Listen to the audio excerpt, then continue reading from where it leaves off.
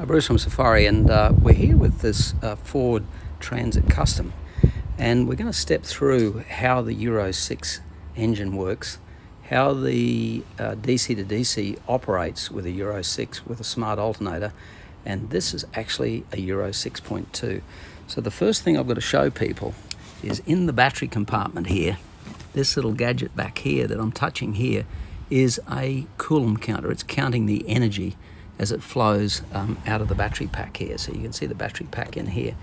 And the reason why it counts the energy is that when this vehicle starts, the alternator does not go to a high voltage. It just sits there in the 12 voltage range.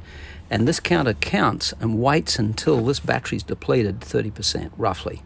And when it's down 30%, then the alternator will kick in. Now, why does it do that? It's to save fuel.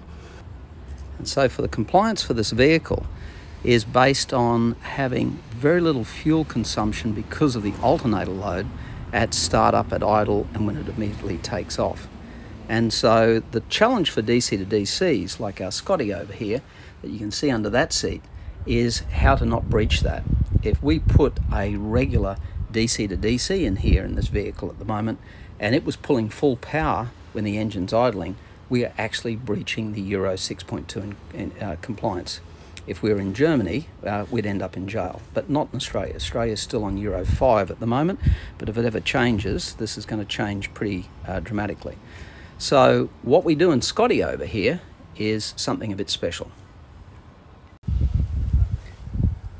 So what we've done on our Scotty side over here is we've added in this little black device down here which reads the CAN bus of the vehicle, and when the vehicle is under 1000 RPM, which we programmed into it, it turns Scotty off. And Scotty will come on, the DC to DC will come on after 1000 RPM, which is means that it will be fully compliant with the Euro 6.2 standard.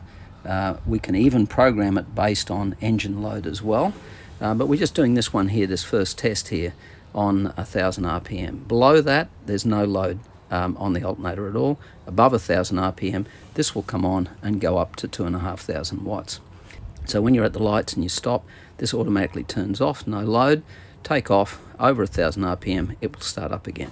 And we've got a slow start up after 1000 RPM. I've programmed it for a 15-second delay after 1000 RPM before it starts up. So this suddenly makes this vehicle fully compliant. It will add some fuel. Now, the story gets a little bit better.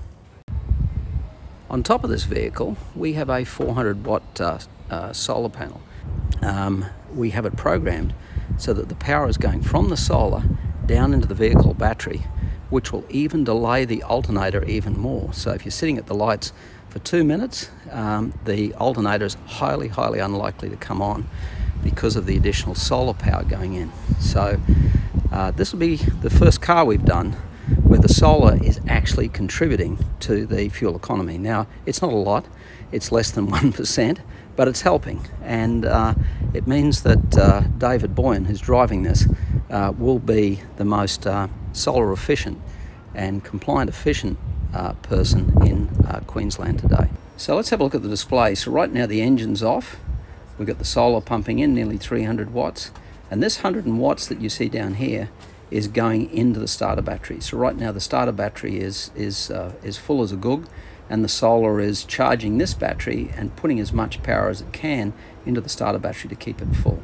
So now we'll just start up. We want to be below, Kieran, below 1000 to start. So now we just start the car, we're under 1000 revs, and what you'll see here is that the bottom here just switches to, it's a nominal number, minus 25, virtually nothing going in. The solar's still going straight into the battery here, and now we're going to increase the revs over 1000 revs. So now we see the power starting to increase, and this will just slowly wind up until we get to 2500 revs here. 2500 watts, 2308, 2506 is what we've got set at the max in this car. So now it's pulling up. Right, let's take the revs back below 1000, please. Now we've gone back below 1000, and look at this, it's turned off. So that is the compliance to Euro 6.2. How good's that?